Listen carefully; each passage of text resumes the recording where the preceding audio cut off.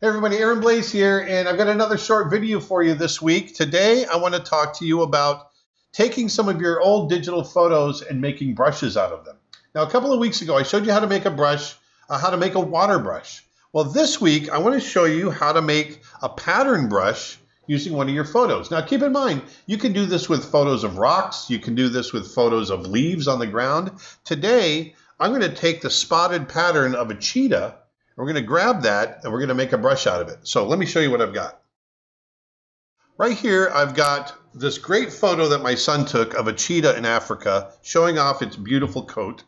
And I thought it was interesting because it was raining. There was some nice, the way the fur is wet, it just bunches up nicely. And I thought it would make a nice pattern.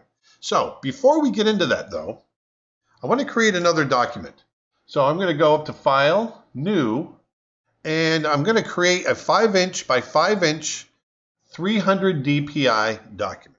Okay, this is where we're going to make our brush. Let's go back to our cheetah. I'm going to grab my lasso tool. And right here in the shoulder, I really like that area. So I'm going to go ahead and grab that. Right there. And I'm going to grab my move tool. We're going to move it right over to our document there. Our cheetah we don't need anymore because we've got the pattern. Now there's a few things that we have to do here in order for us to make a brush out of it. First thing is I want to get rid of, well, first of all I want to resize it. So let's go to Edit and Free Transform and just size it down like so. Go ahead and center it just like that. Okay. Now here, when you make a brush, the picture, it doesn't recognize color, so we don't need the color. So I'm going to go to Edit, Image Adjustments, and we're going to Hue and Saturation. I'm going to take out all the saturation. We still have hard edges, and our values are still kind of dark. What we're going to want we're going to want the brush to be see-through, and so I want to push some of that contrast and then get rid of the white. So first I want to push the contrast. So let's go to Image Adjustments, Exposure. And I'm going to start pushing the exposure. I'm going to start pushing some of the gamma correction to push the contrast. And right about there, I like what's there. I like the amount of gray we have in there. So I'm going to go ahead and hit OK. Now I'm going to go ahead and turn off the background so you can see the transparency. I'm going to go to Select. And I'm going to go to Color Range, and I'm going to take my ink dropper and just touch the white and hit OK. And then I'm going to go to Command X, and it's going to drop the white out. So now you can see anything that's darker than white is what's going to be painted. Anything that's white will show whatever the color is under the painting when you're brushing, when you use the brush. But right now, we still have hard edges. So I'm going to grab my eraser and I'm going to go and make it a nice, soft, round eraser. And I'm going to make it rather large. Just get rid of, I'm going to turn on the background as well, because when you make when you turn off the background, it's a little harder to see if you're getting rid of all the pigment or not.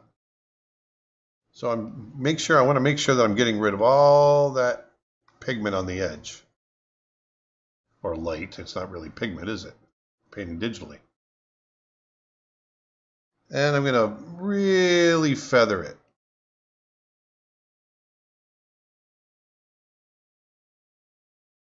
Just like so. So now we've got this feel. All right? I want to go ahead and turn off. Well, let's see. I like that. I like what we've got. So let's go ahead and turn off the background because now we want to make a brush out of it.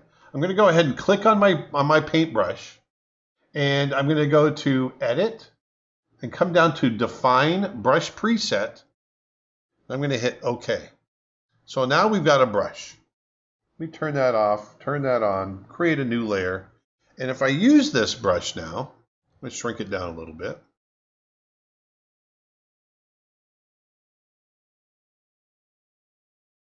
You'll see I've got a brush, but it's not really doing what we want it to do, is it?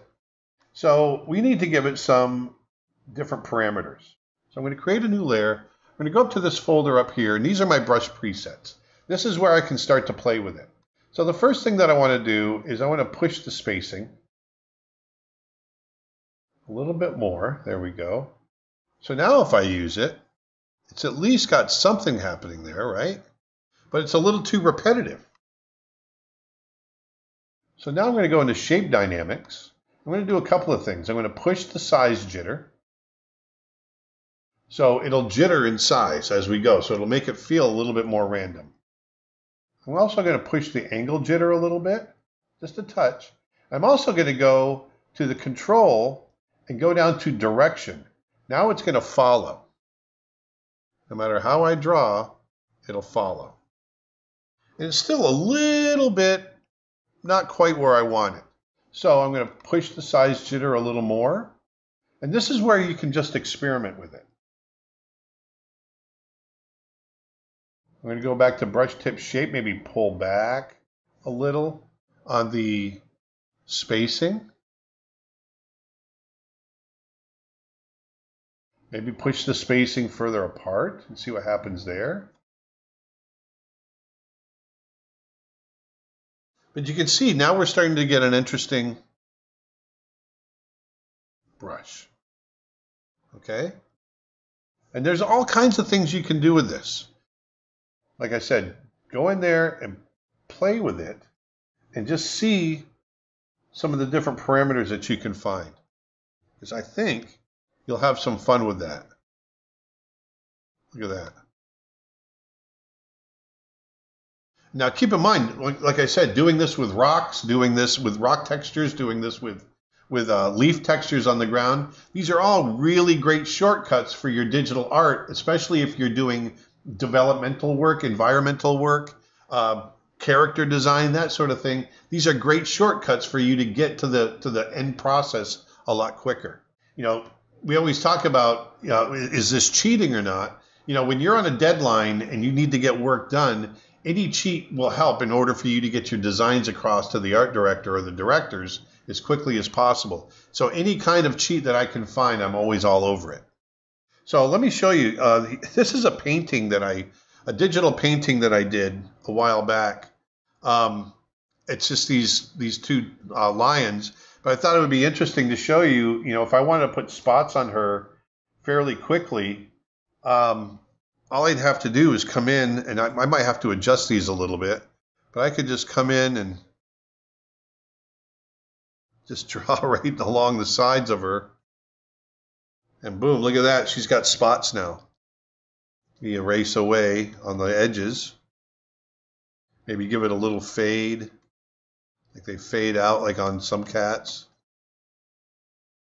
Look how quickly we just gave her spots. You know, maybe let's go to the brush presets. Let's push the spacing a little bit. I'm going to go to, I'm going to flip the X and the Y. I'm just going to make it a little bit more random. See what happens. Push the spacing there. And let's go to, let's turn this off and try it on her again.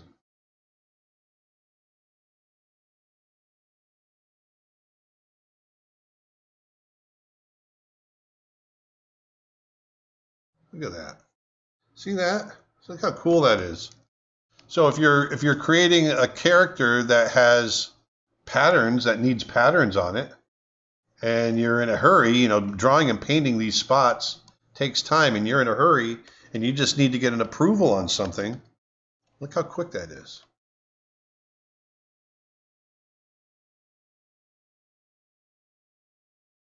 You can vary up the size. Let's say we want to get some smaller spots on the face. Just clean up the edges. See there? Now all of a sudden we have a lion with spots. Let's go ahead and give it some different color. Put something different on him.